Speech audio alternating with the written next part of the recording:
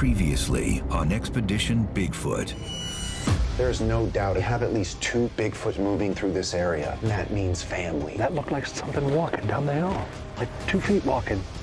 We could potentially plot where these things are headed and have our team ready to intercept.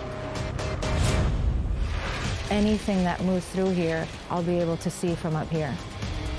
That is blood. Look at these bones. This thing was literally torn apart. It looks like the feeding ground area here. It reached in and tried to touch me. It scared me so bad. I couldn't scream. I couldn't holler. It paralyzed me.